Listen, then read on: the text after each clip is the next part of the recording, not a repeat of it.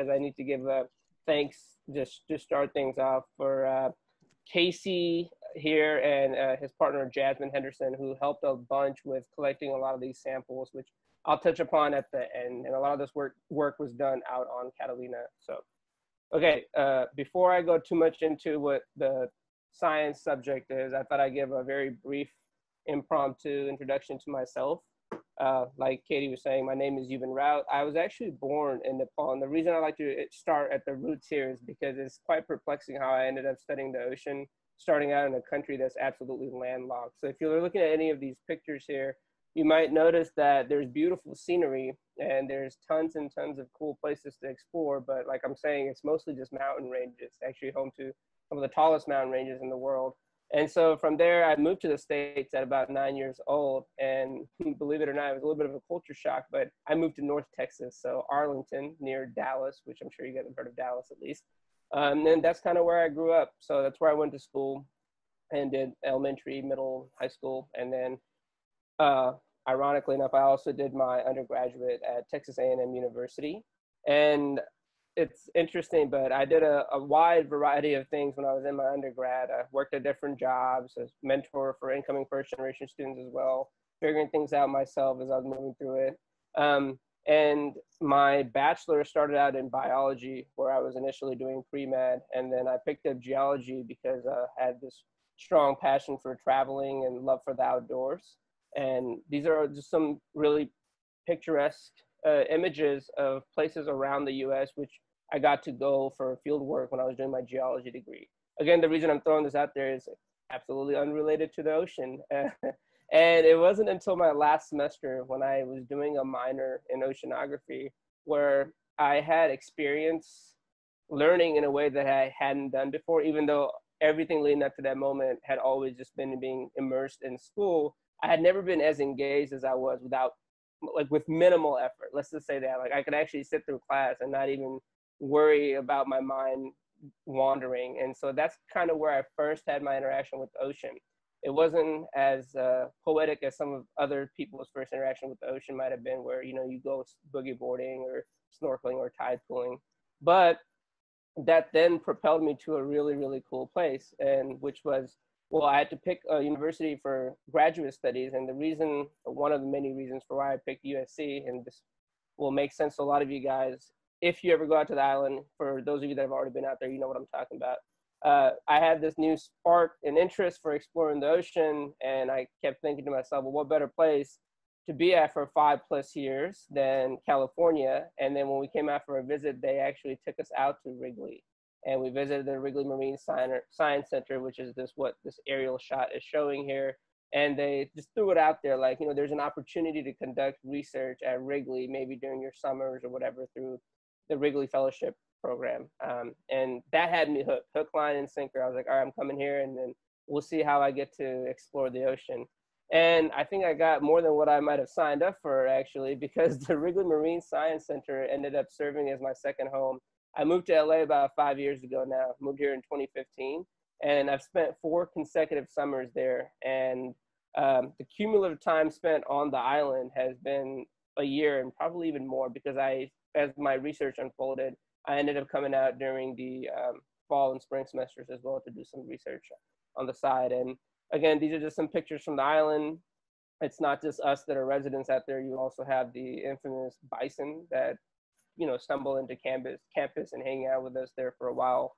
And it's a really, really beautiful place, not just to do research, but to be inspired by nature in general. So again, definitely recommend being able to explore it, especially since most of you guys are at USC, or if not affiliated with USC to some extent. You got to check it out. All right. So while I was here, it actually has ended up serving as my research platform. Like I said, I'm in my 5th year of my PhD here at USC. I work in Doug Capone's lab. And you can probably just see the key word, if we were to do a word cloud on this, is nitrogen. So we study the global marine nitrogen cycle, and I'll talk a little bit more about that. But some of the projects that spun out of being at Wrigley was one that ended up being the main thrust of my PhD thesis, which is just looking at nitrogen fixation associated with seaweed. And then that got me interested into looking at macroalgal microbiomes. And another program sponsored through Wrigley is the San Pedro Ocean Time series. At some point or another, you will interact with that. Diane is involved with that as well. And we're looking at new versus regenerated primary production, and then just being able to make connections and networks or networking out on the island. Because when you're out there, you're going to end up really getting to know the people that are surrounding you, that are doing their own research or coming out for various day trips or whatever. So the Kelp Biofuels Project, which I'm sure, again, Diane will introduce, if not, if she hasn't already introduced it, got to end up working a little bit on that as well. And then the topic of today's talk, which I'll get into a little bit here, benthic nitrogen fixation, is where I'm at right now in my whole journey that has been sponsored largely by Wrigley. And so this, I feel like, is a good point to really thank the Wrigley Institute Graduate Summer Fellowship, as well as the Victoria J. Burdick's Graduate Fellowship, which I've been fortunate to receive the past, 4 summers or so. That's what allowed me to be on the island and get to do a lot of fun activities and work with some really good undergraduate students from all over the world. So these are just some pictures of me interacting with my RUs. Actually, this is from the first summer to this was the last one. And this summer would have also been just like the last 4, but it's actually my first summer off of Catalina. So I'm enjoying the June gloom out on the mainland for the first time, So, okay, you've heard a lot about nitrogen, just me tossing it around. That's what our lab focuses on. I thought it'd be good to start. Why is it important? Well, nitrogen is an important constituent of many of life's building blocks. So things that you've learned in class or heard the terminology, RNA, DNA, just any of the nucleic acids constitute nitrogen, also amino acids, protein, etc. And so all living organisms, from your smallest living things like bacteria, archaea, to the largest organisms like blue whales, giant redwood trees, etc. Every living thing on planet Earth as we know it needs nitrogen. Ironically enough, though, it's often considered a major limiting nutrient for a lot of these different organisms. And this is rather perplexing if you think about it, because contrary to what most people think about, when we say, our atmosphere, our air, a lot of people think immediately to oxygen because that's what we need to breathe, whatnot. But the majority of the atmosphere is actually dinitrogen gas. So it's very much everywhere around us, yet how is it a limiting nutrient? So that's a good question if you're thinking that. It's because the global nitrogen cycle is actually quite complex, and there's lots of moving parts. As you can see in this depiction here, I'm not going to get into every single interaction because that would be, first of all, way outside the scope of what we're trying to do here. And also, I would end up lecturing for hours on it, and we're trying to keep it short, 15 minutes, right? So I'm going to instead focus on biological nitrogen fixation, which is this arrow right here, the dinitrogen gas in the atmosphere being fixed by bacteria. So biological nitrogen fixation, or BNF here, as this abbreviated, it's carried out by specialized microbes, as I mentioned earlier, bacteria and archaea, that are referred to as diazotrophs. And if you actually look at the name here, don't be scared of a fancy term, etc. Di just means 2, azo means nitrogen, and troph just refers to food or nourishment. So if you were to put all that together, it just means 2 nitrogen atoms being utilized as some sort of food or nourishment. And if that's what you can take away from this talk, I will be very happy, because I love nitrogen fixation. This is what my primary focus has been for the past couple of years. So this is the conversion of dinitrogen gas into a biologically available form of nitrogen. And the reason it's important here that I say biologically available is because even though it's constituting 78% of the atmosphere, it's inaccessible to most of us living organisms. The only things that can catalyze that conversion from dinitrogen gas into organic nitrogen, as depicted here, are again the specialized microbes, diazotrophs, or nitrogen fixers, okay? So that explains at least a portion of my title, nitrogen fixation. The other part is the seafloor. So you may be wondering, well, why the seafloor? I'm sure you guys have all seen beautiful images of Earth from space. And if you recall, hopefully blue is the one thing that you recall from those images. And if you look at just this map at the bottom here, even when we draw it in a 2-dimensional surface, like continents are disproportionately drawn on there to make it look easy to navigate for, mapping purposes. But about 71% of the Earth's surface is actually consumed by the ocean. So Earth actually should be more appropriately be called ocean. So underneath this immense body of water, there is the sea floor. And I feel like that's often an overlooked aspect when we talk about the vastness of the ocean, if you will. And what's crazy is most of that ocean seafloor or ocean floor is largely unexplored, but from what we have explored so far, we're finding it to be teeming with life. Um, and here's actually a really cool image that shows it's not just like this flat, homogeneous sea floor. There's actually diverse topography. And just like you would have mountain ranges and canyons and trenches, et cetera, on the terrestrial continents, as you guys know and maybe have explored, the seafloor is no different. It has all these places. And the more we're able to go and explore these places, we're starting to, again, find that there's life everywhere. There's one in particular that should be of interest for you guys. It's referred to as the abyssal zone, which includes like the abyssal plains. These cover about 85% of the sea floor. And if you notice here, the abyssal plains as depicted here is this, that's where it is a little bit more just sediment covered. There's not as much diverse topography. And if you are looking at the rest of this image, you may think, oh, look, the continental shelves here kind of look similar to that. And because they cover such a vast amount, my research is, or an aspect of my research is also wanting to look at the continental shelf. And the other reason, don't get me wrong, I would also love to go out and explore these trenches and go on some submersible dives or go look at submarine canyons. But the accessibility of these places is quite far. It's under an immense body of water. So that means you're going down past depths of 4 kilometers. So the pressure is going to be really, really high, and it's going to be cold and dark. So getting down there takes a lot of resources.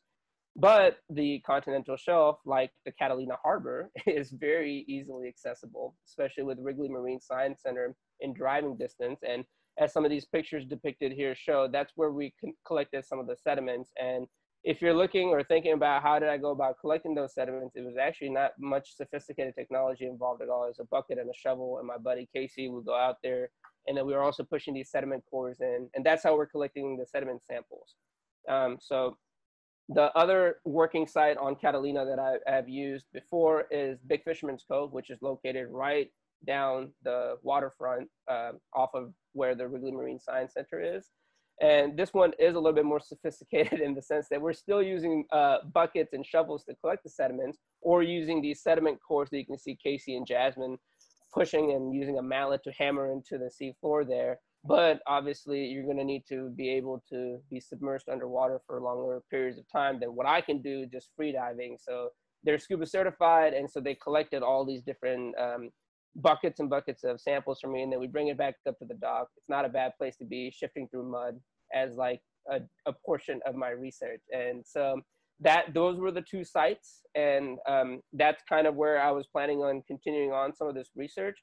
But obviously, as you guys are well aware, due to some unexpected changes with COVID, et cetera, we have not been carrying on with this research. And instead, what I've spent my summer doing is analyzing some of the data, the preliminary data that I've already collected. So very briefly, again, this is outside the scope, so you don't need to fully understand this, but I'm using a method called the acetylene reduction assay, which uses a gas chromatograph.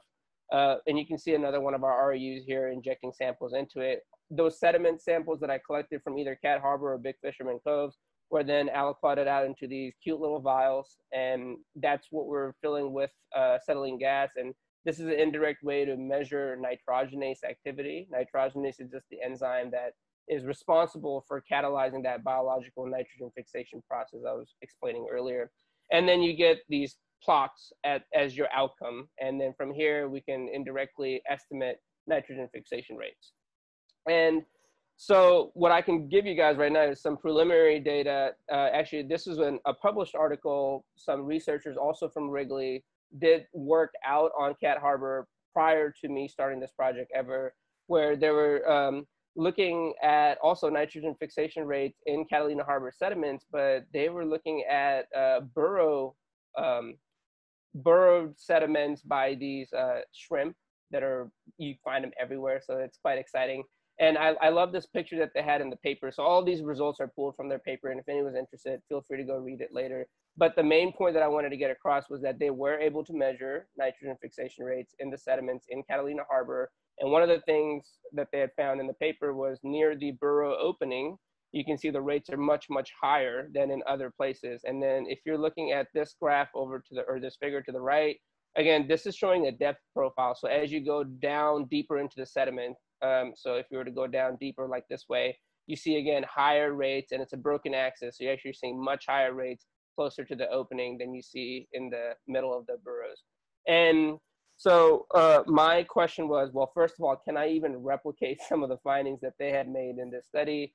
And so that's what I've been doing this summer. And long story short, yes, we were also able to measure similar rates for Catalina Harbor sediments as the ones reported by the article that I just showed you in the slide before. And this was, again, the work that we'd done, I think, about a summer and a half ago now. So, you know, the data hadn't been analyzed. So actually this ended up being, it worked out for me at least.